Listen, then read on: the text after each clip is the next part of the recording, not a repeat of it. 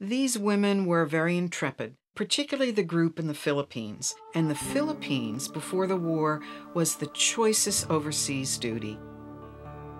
This is 1941, and everyone was having a good time. And then all of a sudden, Pearl Harbor happened. And that same day, the Japanese struck the Philippines. So in the blink of an eye, once those bombs fell that first day of the war, their lives changed dramatically. And these nurses had to turn from taking care of men injured in a polo match to men severely injured by the Japanese bombs. So they, overnight, became combat trauma nurses. And they were still under attack. Of course I was afraid. Scared to death you could be killed.